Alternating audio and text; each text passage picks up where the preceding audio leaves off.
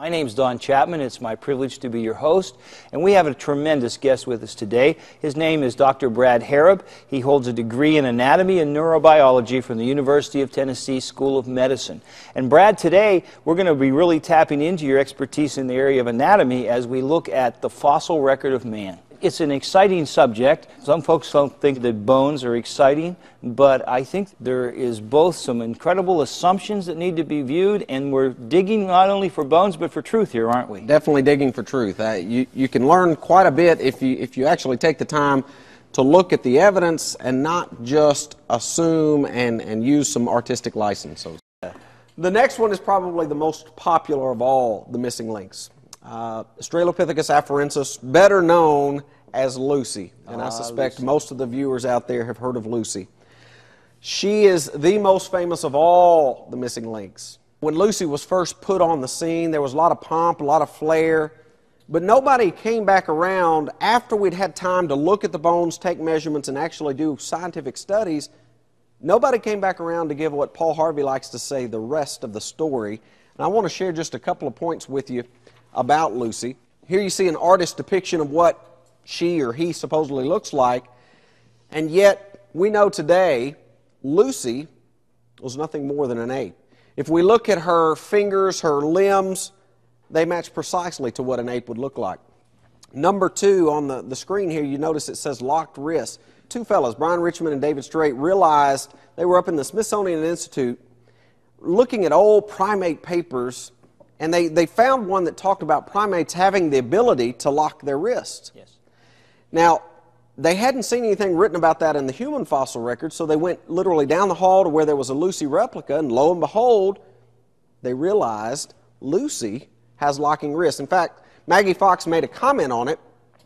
She said, "A chance discovery made by looking at a cast of the bones of Lucy. The most famous fossil of Australopithecus afarensis shows that her wrist is stiff, like a chimpanzee's. This suggests that her ancestors walked on their knuckles." When they first presented Lucy, they said, hey, she has a barrel-shaped rib cage. She's on her way to becoming human. But I want you to read one of the comments made by Peter Schmidt after they shipped him a replica of Lucy. He said, "When I started to put the skeleton together, I expected it to look human. Everyone had talked about Lucy being very modern, very human, so I was surprised by what I saw. I noticed that the ribs were more round in cross-section, more like what you see in apes. Human ribs are flatter in cross-section, but the shape of the rib cage itself was the biggest surprise of all. The human rib cage is barrel-shaped, and I just couldn't get Lucy's ribs to fit this kind of shape. But I could get them to make a conical-shaped rib cage like what you see in apes."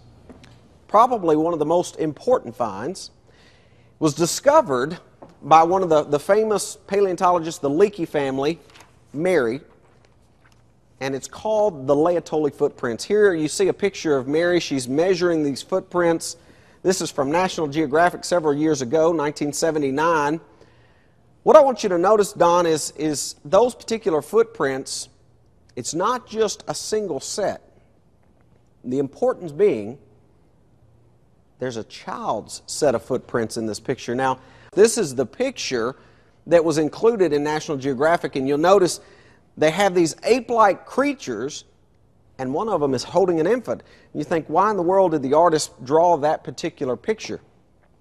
Here's the reasoning. Mary Leakey, in describing it, said, "The prints in one of the trails did indeed turn out to be double.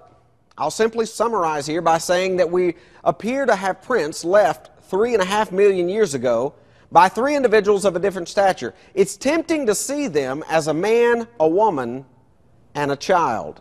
The problem with that is there's nothing that has ever done that except modern human beings.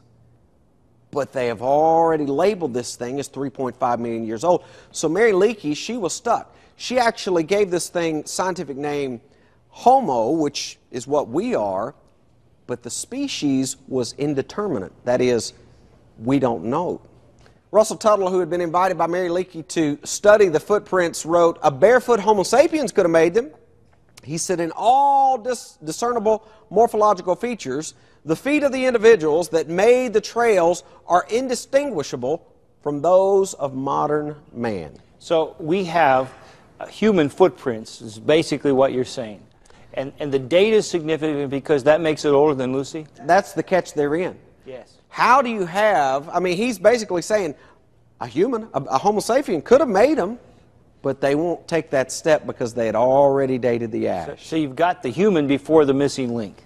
That's right. Okay. Donald Johanson, the discoverer of Lucy, said, make no mistake about it. They're like modern human footprints. If one were left in the sand of a California beach today and a 4-year-old were asked what it was, he would instantly say that somebody had walked there. He wouldn't be able to tell 100 other prints on the beach, nor would you. And because of their pre-commitment to these evolutionary ages, they found themselves caught. Let me show you one last quote. Jeremy Rifkin, when asked what the fossil record really shows, I think he summed it up very well when he said, what the fossil record shows is nearly a century of fudging and finagling by scientists attempting to force various fossil morsels and fragments to conform with Darwin's notions, all to no avail. He said, today the millions of fossils stand as very visible, ever-present reminders of the paltriness of the arguments and the overall shabbiness of the theory that marches under the banner of evolution.